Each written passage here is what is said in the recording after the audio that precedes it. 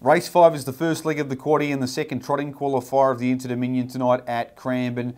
A lot of gate speed off the front line here. Illawong Armstrong flew the gate on night 2, as we know. Rompers Monarchy can get off the arm very hard. Kingdom Come, even wide on the front line, has got good gate speed. But I do believe, from what we've seen of Speeding Spur on both nights 1 and 2 of this Inter-Dominion series, nothing will get across him early.